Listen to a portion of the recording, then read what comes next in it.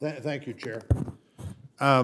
Chief, on the issue of bringing in contract employees, Officer Papathanacio has suggested that the union rep, that this would be a problem for them. Do you want to talk about how you're going to deal with that? Obviously, in my view, a bigger problem for them is the overwork and the extended stress of being short so many officers. But tell me how you plan to work with the officers who are concerned about bringing in non-sworn officers to do even parts of this work. So I've been in discussions with the union about this specific issue. They have mentioned a number of concerns, and our conversations and our intent is to try and address those concerns because I think what we agree on is that these officers need some relief, that we need to allow these officers to get more time off, to stop being held over on their shifts, to stop being forced to work overtime when they would rather be home with their families. So again, I've talked about the strategies that we have in place, but the contract security would be a temporary solution until we can get more officers hired.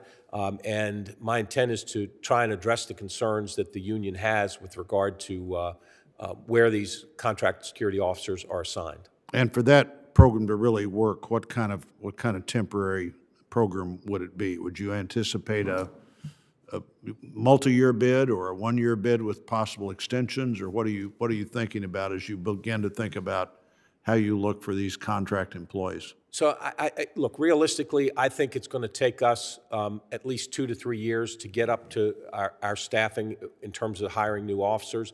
So having that as an option to use over the next 2 or 3 years, I would like to have that option.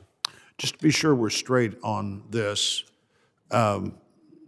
hiring the officers to get to the officers you currently are allowed to have is the problem here, as opposed to the Congress saying we're going to give you 100 more officers than you're currently capped at.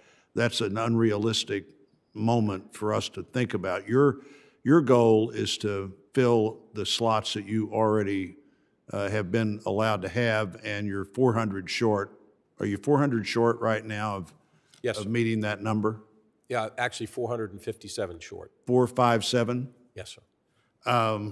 If I understood your thought also of hiring 280 new officers a year for the next 3 years, understanding that other officers will retire and find other opportunities, and that number sounds about right to me to get up to where you need to be. How long is the training process from the time you bring an officer into the training environment until you have them available for service? From the time they're hired to the time you can actually deploy them by themselves is close to a year. Close to a year. So hiring people, annuitants who have retired but are willing to come back to work is one of your thoughts? That's correct, because you'd be hiring back someone who has that experience, and they could go back to work day one. And when you hire laterally, would you just try to evaluate the level of training that officer already has, and then determine what additional training is necessary before you put them into the line? Exactly, yes. All right. I think every police force in America, certainly every big police force in America, has a lot of that same challenge of just people leaving either the big force for a smaller force in some other community, or leaving with frustration this whole idea that somehow defunding the police was ever any real option for the country.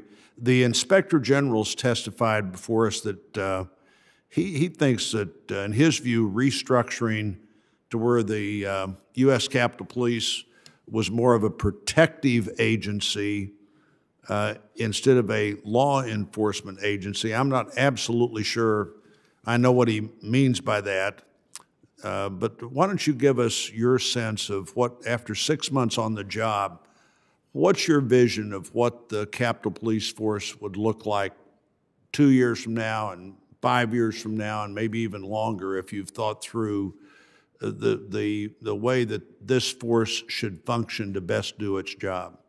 Well, thank you for asking that question. First, I think that where I agree with the Inspector General is the fact that we need to expand and enhance our ability to investigate threats against Congress, to provide protection to members against Congress, to our counter-surveillance activities, to enhance security in the home districts, as I've mentioned. So in that regard, we need to expand our protection capabilities.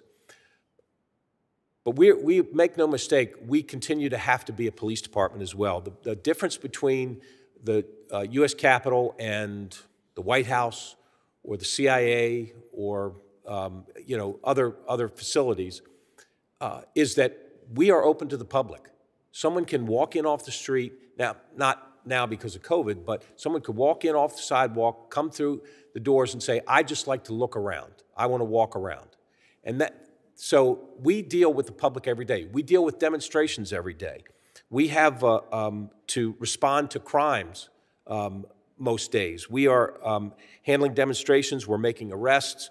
We're staffing posts. We do crowd control, visitor control, employee screening, crime prevention, response to calls for service, crisis negotiations, all of which are part of being a police department. So while I agree that we need to expand our protection capabilities, I don't think that we can walk too far away from our police responsibilities as well, because they will remain. So in answer to your question about where I think we need to go, one of the ways that I believe that we need to expand our protection capabilities is to take the work that we do in terms of investigating threats, take our intelligence responsibilities, and make those investigatory and intelligence responsibilities and create a new bureau and have a new assistant chief, an additional assistant chief. So you'd have, I think our dignitary protection and protection responsibilities have grown. That continues to grow. The need there, the workload has increased.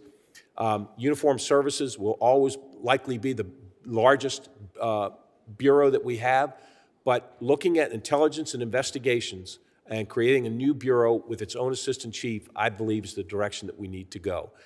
This then speaks directly to the IG's recommendation that to move toward more of a protection focus, because that's what this would allow the department to do.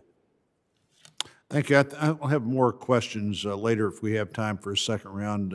Thank you, Chairman. Thank you very much, Senator Blunt. Next up virtually is Senator Warner, who is the chair of the Intelligence Committee, also has played a very important role in our responses since January 6th and before then to other threats to our